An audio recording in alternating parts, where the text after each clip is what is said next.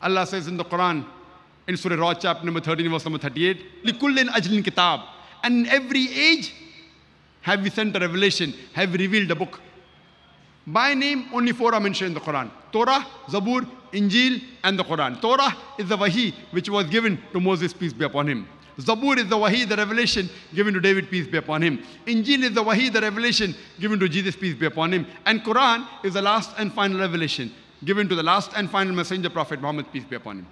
All the revelation that came before the last and final revelation, the glorious Quran, they were meant only for a particular group of people, and the message was supposed to be followed for a particular time period. But because the Quran was the last and final message, it was not sent only for the Muslims or the Arabs, it was sent for the whole of humanity. It's mentioned in the Quran in several places. In Surah Ibrahim chapter number 14 verse number 1, in Surah Ibrahim chapter number 14 verse 52, in Surah Baqarah chapter number 2 verse 185, in Surah Zumur chapter 39 verse 41. Several places it says that Quran was revealed as a book for the whole of humanity. Because Quran was a book revealed for the whole of humanity, it was not meant only for the Muslims or the Arabs.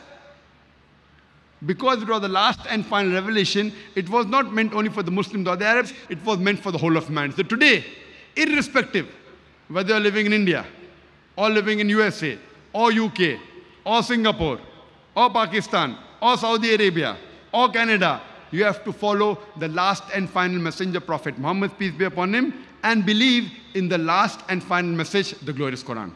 I would like to end my talk by giving the quotation of the glorious Quran from Surah Nahl, chapter number 16, verse number 125, which says, Udu ila sabili rabbika bil hikmah wal mu'azat al hasna wajadun billati ahsan. Invite all to the way of thy Lord with wisdom and beautiful preaching, and argue with them and reason with them in the ways that are best and most gracious. Wa akhir da'wana alhamdulillahi rabbil alameen.